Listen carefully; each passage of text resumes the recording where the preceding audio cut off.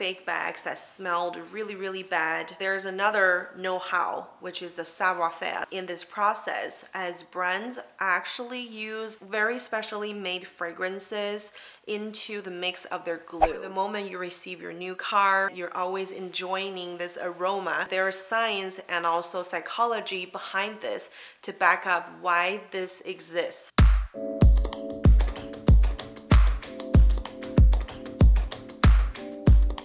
Hi guys, welcome back. Today I'm going to share with you 5 ways to identify a fake Louis Vuitton. And obviously we're not trying to be absolute here, so these 5 ways will be 5 indications that you can look for when you're near one. And I do this very often, especially this habit cultivated when I was working for Louis Vuitton, and after I have been able to see and touch the product on a daily basis, your brain already starts gathering like a set of data that when you see a product that is from this brand, you already have like a radar around it.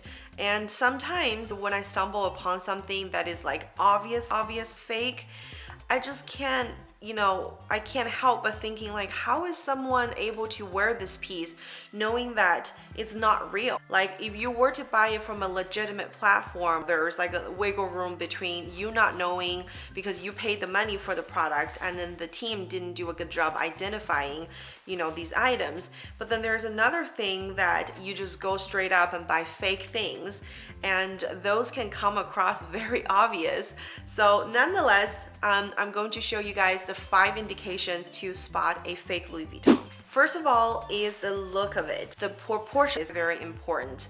What I mean by that is whenever I see a Neverfull shoulder strap is extra thick, it just seems very off. We shouldn't forget that before the product is designed and made into an actual item, these go through so many rounds of inspection, and how are they gonna lay it and where are they gonna put the authentication, label or watermark or whatever from the brand to prevent counterfeit products. So these are made in with a beauty ratio or whatever. That's why you and I love it so much.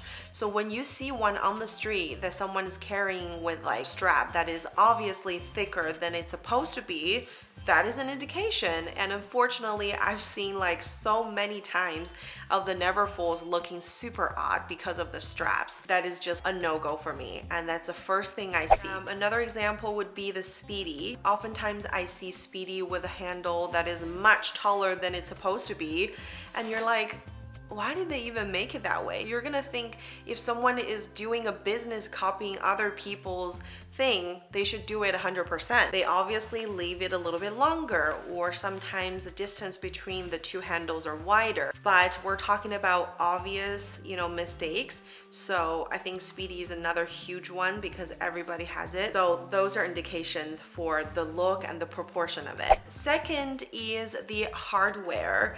It's really difficult to tell, I will say, in the beginning when the products are brand new, because they are all new out of factory.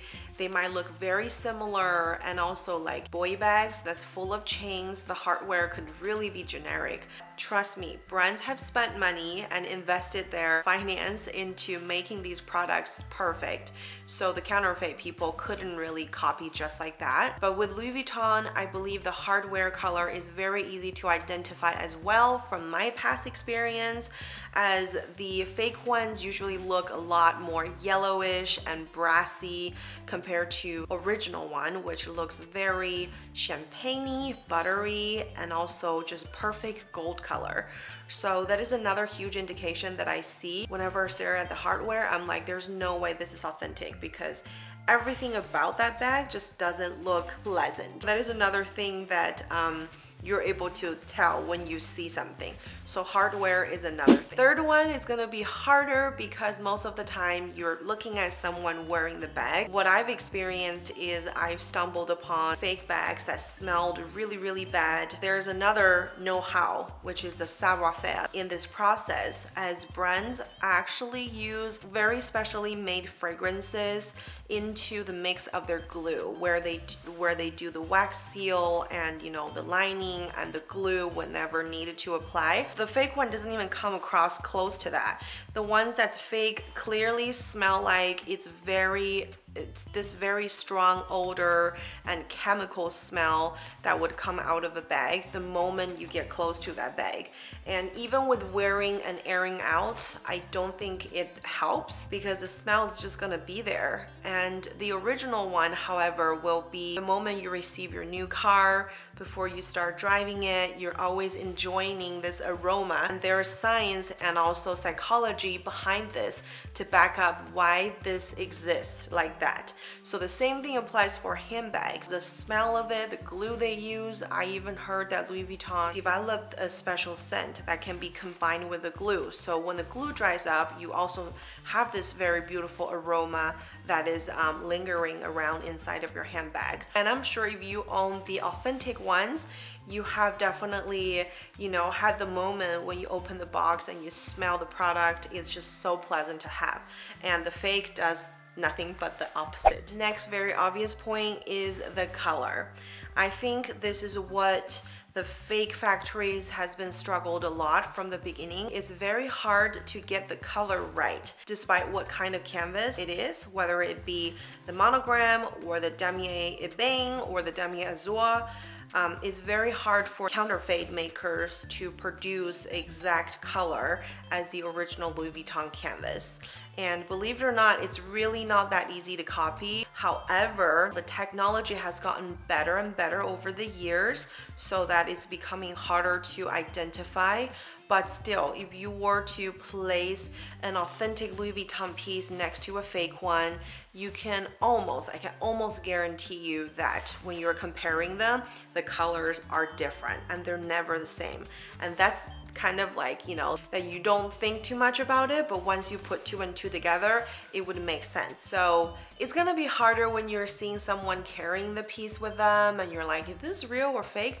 But if that thought ever come across your mind, maybe you should just trust your gut and just keep doubting it, because we, you know, have an eye for these things. And like I said, from my experience of being, you know, from working for the brand, I have developed my own judgment over these products. It comes from proportion, the color, the smell, the touch.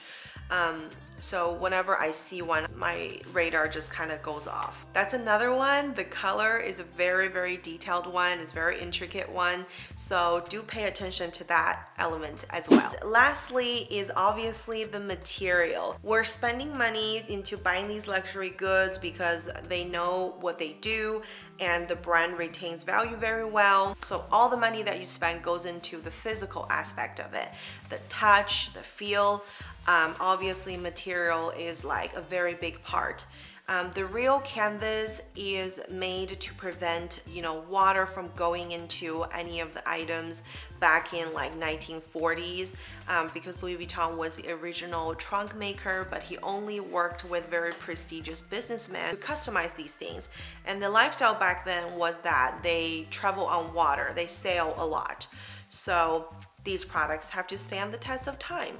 That's why the canvas has born. It's a waterproof canvas with a fabric lining that is very lightweight, it's water resistant, and it also has got a very signature aesthetic. So the canvas itself, the softness and the way it feels is very hard to achieve with someone who doesn't really know the secret ingredients. So in that sense, canvas is very easy to crack. So on really cheap quality fakes, the canvas usually is the first thing that cracks, or the stitches will come off. Like a lot of things could go wrong really, really fast. Versus an authentic item, you can use it and still enjoy, you know, the leather, the material aging beautifully. But obviously there's another topic of Louis Vuitton's quality declining over the years, which I have experienced. But overall, you know, the quality is there. It's just the details are not as on par as, you know, a few years ago. So that's another indication, I guess. I would say the canvas shouldn't look very hard. It's actually soft. and if it cracks and if it just looks odd, the flexibility is off, that's good enough to be another indication to tell you that something is off with the bag that the person's carrying. Nonetheless, I can definitely go in depth. These are the 5 general areas I wanted to touch upon without using, you know, a detector or a measurement or other devices to identify the authenticity of the bag. That is another thing, but it's good to be on the lookout, especially when you are shopping from a website that you're not too familiar with, which I don't recommend you to do, just because the liability part of it. What if you really ended up, you know, carrying home a fake that they tried to sell as real? You know, you would have to take upon that hit on your own finance-wise. So I do think it's good to always buy from reputable person and places, and it's always good to request for other collaterals like the bag, the dust bag, or the receipt and everything. But you know, there could be so many creative ways for people to make fakes to sell, so it's best if you get it from the source, I will say. However, I hope these 5 indications could help you guys make a better and more thorough decision before you buy any secondhand pieces. And if you have any questions, feel free to shoot me a DM or leave it in the comment section below. And don't forget to subscribe and give this video a thumbs up because it really supports the channel. And I look forward to chatting with you in the next one. Take care, guys. Bye.